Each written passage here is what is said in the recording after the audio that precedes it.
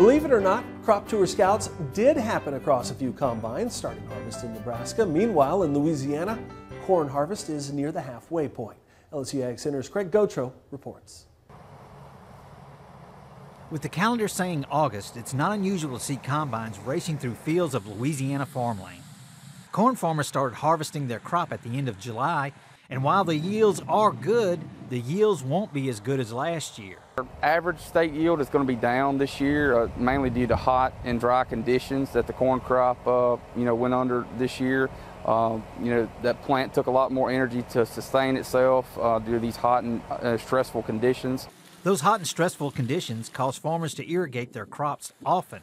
We were so hot and dry this year, as soon as you turned the pivot off, it was time to turn the pivot back on. Corn requires a significant amount of nitrogen fertilizer, and the price for that fertilizer was extremely high.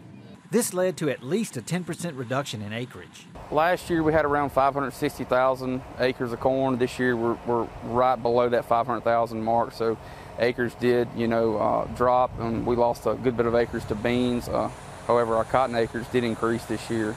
Foster says farmers should not burn the stover left over after the harvest because they are losing organic matter and valuable nutrients. 100% of your nitrogen is lost when burning, around 80% of your sulfur, as well as your potential to lose your P and K. The hot, dry conditions reduced disease issues, so very few farmers had to apply fungicides during the year.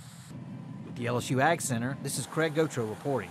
All right, thanks, Craig. And don't forget to join us online at 2:30 Eastern, 1:30 Central as Pro Farmer releases its production estimates. That's all the time we have this morning. We're sure glad you tuned in. From all of us here at Ag Day, thanks for watching. Have a great day.